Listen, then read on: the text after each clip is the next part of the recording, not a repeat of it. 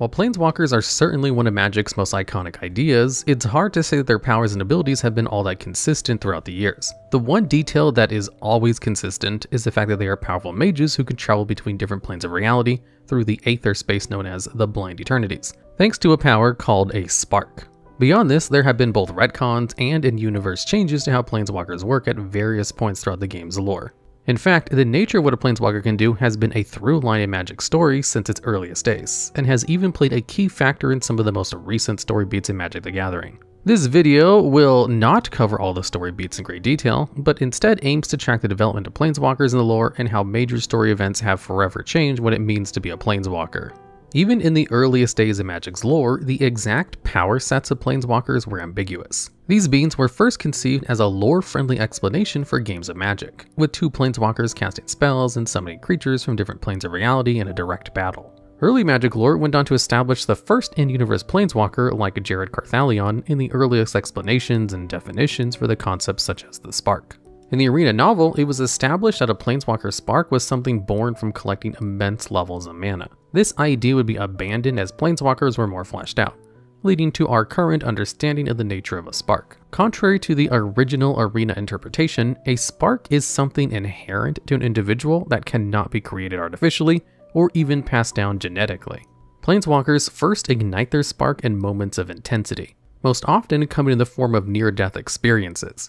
In instances where someone directly tried to ignite a spark, the methods by doing so usually involved deathly trauma, such as Gaedrone Dahada consuming Darkon's soul to ignite its spark.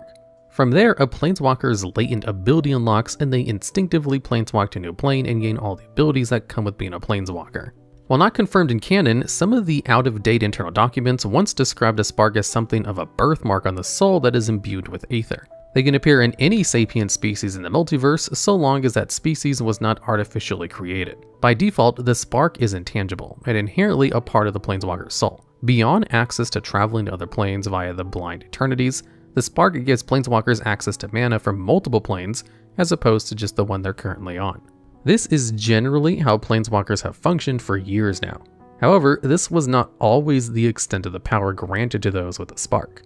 From the beginning of time until the most recent 60 or so years of Magic story, Planeswalkers were vastly more powerful beings. They were functionally immortal and nigh unkillable by anything other than a fellow Planeswalker. Beyond this, they were also unfathomably powerful mages with the ability to create entire planes of reality on their own. These original Planeswalkers could not only travel to other planes themselves, but were also able to bring others alongside them. Planeswalkers were essentially gods with the power to create and change worlds almost entirely at their own whim. Of these god-like old Planeswalkers, perhaps none are more important to explaining the impact and power of Planeswalkers like Urza. There are enough major events and plot lines caused by or involving Urza to make several videos in their own right. He's such an important character that the Dominaria's calendar system is the Argivian Reckoning, which marks year 0 AR as the year Urza was born. To make a long story short, Urza was a human artificer born at Dominaria who came into bitter conflict with his brother, Mishra. This war waged for years and led to the devastation of the plane's peoples and the natural resources. The war drove both sides to find further means of strength, leading to Mishra eventually being overtaken by the Phyrexians and his ambition. Phyrexians were a group of bioengineered beings made via completing living beings and converting them into Phyrexians. In an effort to end the war and stave off the tide of Phyrexian influence on the plane, Urza made things even worse for pretty much everybody by detonating Urza's Silex. This modified ancient weapon caused a massive explosion that sent the entire plane into cataclysm. Dominaria entered an ice age that lasted for over 2,000 years, until another planeswalker named Freyalize dispelled it for him with the World Song. The blast also destabilized the plane itself, locking it off from various visitors from other planes, and eventually leading to time rips open on the planet as the fabric of Dominaria's reality slowly tore itself apart, hundreds of years after the blast. Urza, for his part, was vaporized by the explosion, but this ignited his Planeswalker spark and essentially revived him as a god. Urza killed his brother, countless innocents, and set Dominaria on a path of turmoil and destruction that would last for thousands of years.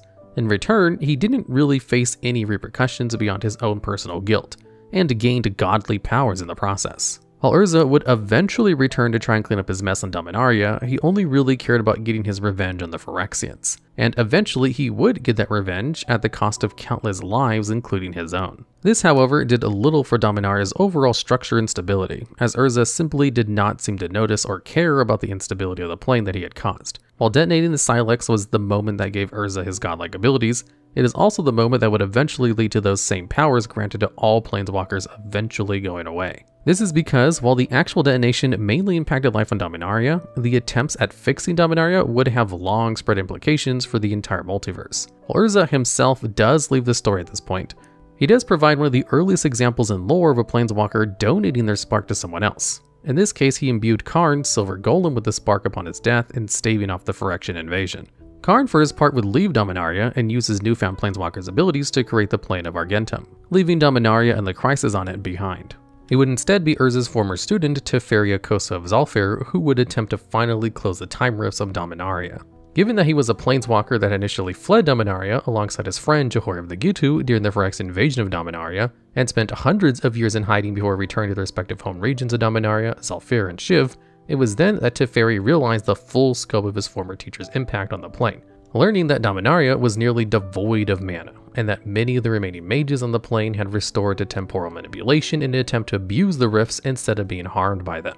This only further destabilized the plane as the fabric of reality was pulled apart, not just by the rifts, but also by forces actively manipulating them. Unwilling to see his home destroyed, Teferi formed a group in an attempt to close the time rifts that had opened up over each major region of Dominaria.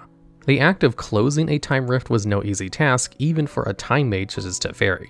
Even just closing one rift cost Teferi his Planeswalker spark, rendering him mortal once more. A Bleat still ageless thanks to his mastery of temporal magic. Other Planeswalkers, such as the aforementioned Freylees, would sacrifice their lives entirely to assist in closing the rifts, though with Freylees dying to sealing the rift over Keld, and another powerful Planeswalker named Lord Winggrace sacrificed himself for his home of Urborg. The soul of Winggrace still watches over Urborg to this day. Eventually, each rift one by one was closed, with another Planeswalker offering up their spark, if not their life outright, to heal the plane. This all came to head with Jeska, thrice reborn, closing the final rift that had been opened over Ortaria. Jeska is another character whose personal story could warrant its own video.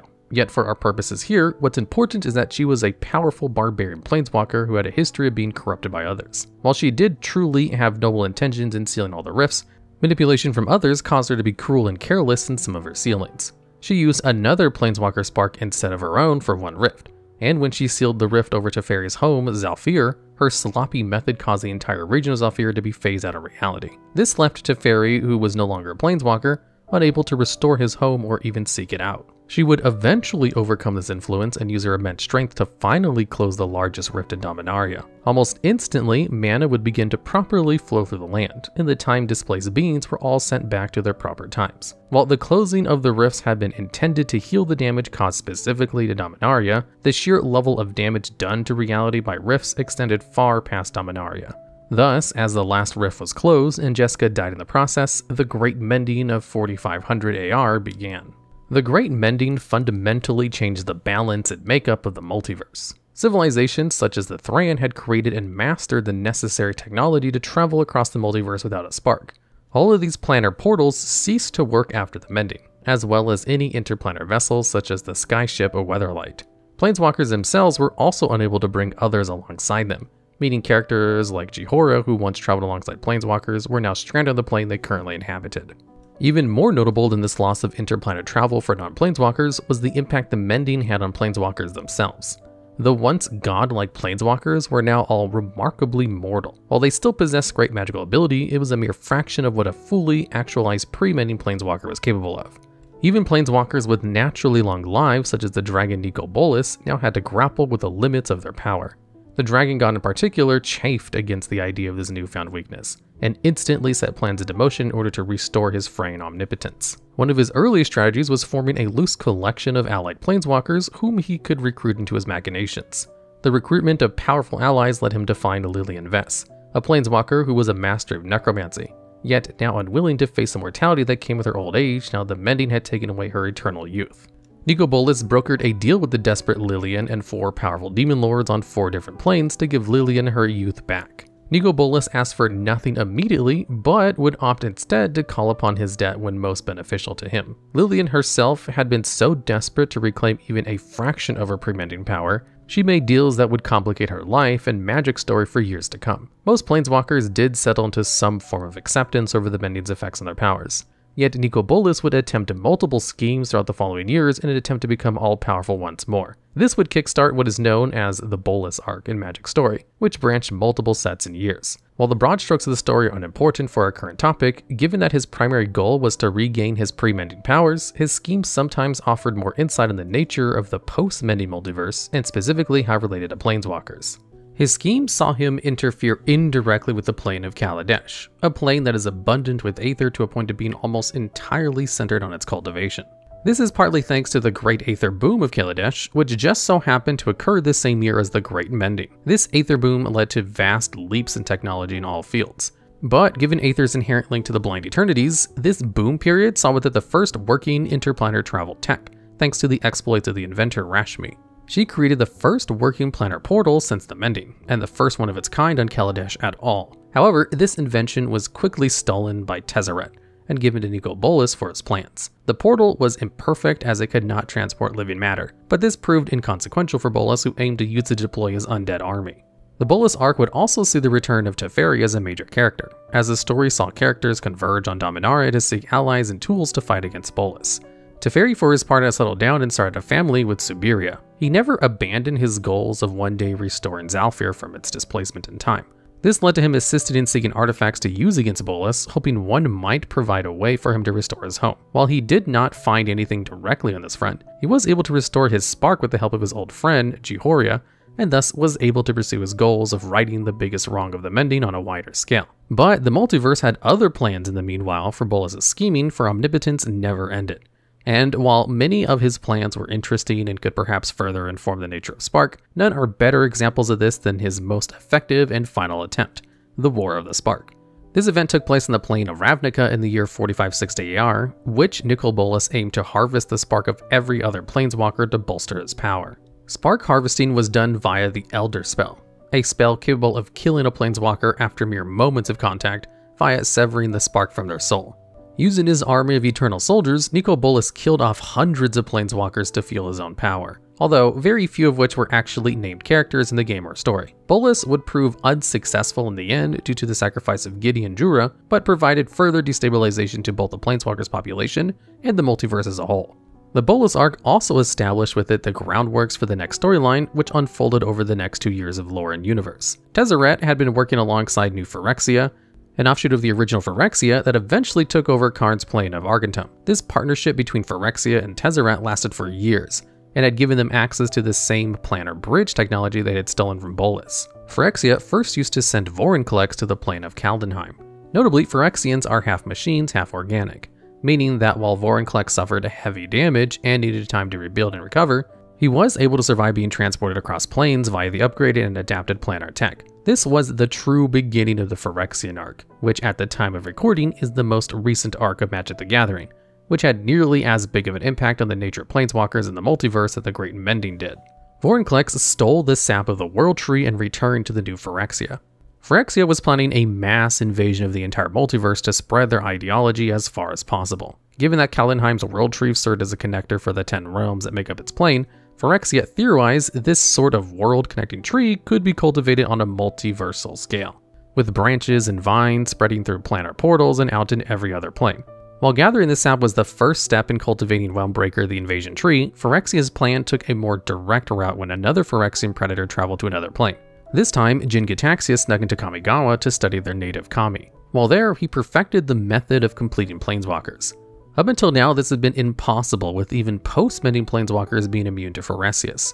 With even Planeswalkers now actively serving Phyrexia, the threat of the imminent invasion grew even greater. The hero scrambled for a means to stave off the new Phyrexia, even going so far as to seek out and rebuild the weapon that caused the time rifts in the first place with the newly built Karn Sylex. Teferi sent his spirit back in time to when Urza detonated the Sylex initially to learn how to activate the device. However, Teferi was unable to return to his proper time as he got essentially tangled with the time itself alongside his home of Zhalfir. The other heroes presumed Teferi died and did their best to fight off the Phyrexia, only for Karn's Sylex to be destroyed and Karn himself dismantled by Phyrexia. While the Artificer Saheeli Rai was able to create a new Sylex they were able to detonate, the attempt to detonate it on Phyrexia only led to even more Planeswalkers getting completed in the process. Jace fought off his completion for as long as he could, opting to finally detonate the Sylex on the Realmbreaker in a final attempt to stop Phyrexia before it consumed him. He was stopped by Elspeth Tyrell, a fellow Planeswalker who did not want to risk detonating the Sylex so close to a tree that was connected to several other planes already, and risk harming them. Instead, she planeswalked directly into the Blind Eternities and detonated the Sylex there. From there, the Phyrexian invasion of 4562 AR was staved off in part thanks to the efforts of a Planeswalker named Ren, who could commune with trees. She connected with the Realmbreaker and was able to find Zhalfir and by extension Teferi. Not only did this free the once displaced region, it forced New Phyrexia out of reality in its stead. This created Zhalfir as a standalone plane independent of Dominaria and removed New Phyrexia entirely from the wider multiverse. In the aftermath of the conflict, it was found that through the sacrifice of Karn's Spark and the life of someone immune to Phyrexius, they were able to uncomplete a small number of Planeswalkers. These were not the only sparks lost, however, as in the days following the invasion came the Great Desparking. Between Elspeth's Sylex Blast and the various holes in reality torn by Realmbreaker, it's hard to say for certain what caused the Great Desparking. But for one reason or another, a large number of Planeswalkers suddenly lost their sparks, and found themselves stuck whatever plane they were on at the time. Considering many Planeswalkers opted to defend their home planes in the Phyrexian invasion, many are now simply stuck at home. But others have found themselves in more precarious spots thanks to the sudden loss of ability. Even Teferi would lose his spark, finally retiring to his home of Zhalfir after 60 years of searching for it. While some Planeswalkers, such as Chandra and Nalaar, retained their sparks and made it through the invasion relatively unchanged, it's uncertain just how many Planeswalkers remain. Despite this, travel between planes has arguably never been easier. Another repercussion of the invasion was the creation of the Omen Paths, passageways between one plane and another. The invasion linked planes together in a way that really has not been seen before. This connection was so intense that during the invasion, an artifact on Ravnica was able to provide power to its ancestral owners on the plane of Shandalar. And now planes are able to intermingle in far more active ways, with direct entry points already allowing for Magic's iconic creature types to wind up in situations they never would have before. So even those who have now lost their spark are still able to travel to some planes, albeit they lack the freedom and control that the Planeswalkers have. These story developments are fairly recent at the time of recording, and as such it's hard to say for sure where Magic's story will progress from here. Planeswalkers were once mythical beings so powerful they could not be depicted properly in cards. Then, after the Mending, Planeswalkers were finally at a power level reasonable enough to be printed on cards. Yet the game progressed to a point where eventually, even these powerful pre-Mending Planeswalkers were depicted on cards, despite them once being seen as an impossibility. In some ways, the Great Desparking can be seen as an attempt to return to the idea of Planeswalkers being a more powerful and exclusive thing to be. And with the Omen Paths now allowing for non-Planeswalker characters to be involved in storylines that don't take place on their home plane, perhaps this could even signal a shift towards a more pre-Mending approach to Magic's character focus. Planeswalkers do not seem to have gotten any more powerful after the Great Desparking, so this can be seen as less undoing the Great Mending and more so the next stage in development in the fabric of the multiverse. Planeswalkers are rarer than ever, and arguably weaker than ever as well, yet they will forever remain an integral part of the lore and the multiverse. Despite this, the exact nature of the spark still remains mostly a mystery. While it can be used to heal a soul or seal a rift, there does not seem to be a set rule for just exactly how or why. While generally intangible, the Great Desparking has shown characters like Nahir actively contain their spark, only to lose it after the container was destroyed and thus become truly sparkless. It's unlikely we'll ever get a true explanation of the full nature of the spark, seeing as how it's a concept that has existed for as long as there have been Planeswalkers, and yet each new detail we learn only further muddles its full definition. Regardless of where the Great Desparking leads to the story of Magic, it's safe to say this is nothing the storyline hasn't done before. For as long as there have been Planeswalkers, the lore has been changing and shifting as to just what that means and what comes with it. While sometimes these tweaks have come from minor retcons or explanations, other times these reworks come in overt, massive story moments that serve as hallmark moments for the multiverse's history. Almost every modern Magic the Gathering storyline can trace its roots to something that occurred either because of the Mending of Dominaria, or because of the person who caused Dominaria to need a Mending in the first place. Some details and characters had to be glossed over, such as Jaya Ballard, the pre-Mending Planeswalker who simply just let herself age after losing her eternal youth, and ended her time in the story as a wizened yet still sharp old woman. But if we went into detail on every little thing in this video, it would have been far too long. Instead, the hope was to offer an overview of the ever-changing nature of being a Planeswalker, and some of the major story beats that come alongside it. Alright, and that's the video. Was there a topic mentioned in the video you'd like to see expanded on its own video? Or do you have an unrelated idea you'd feel would be a good fit for the unknown side of series? Feel free to comment them down below.